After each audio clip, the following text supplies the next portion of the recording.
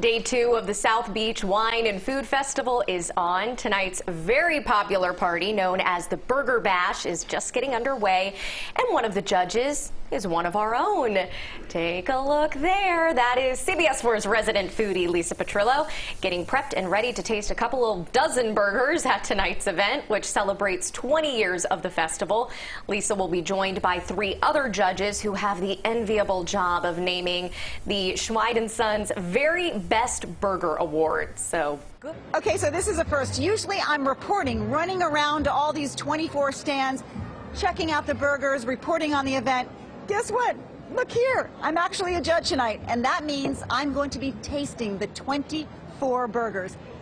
I need tips. If you can, DM me on Instagram right now. I'd like to know that. But it's going to be a great night, and lots of food. We're going to have much more at 11 o'clock with the winners and all that. And I see there's a Rodriguez next to me. Could that possibly be you, Elliot? Oh, no, I'm sorry, not you. But, well, maybe you can try again next year. We'll see you back a little later on. Sorry, Elliot. Good luck to Lisa, though. Food Network star Chef Bobby Flay is hosting the event.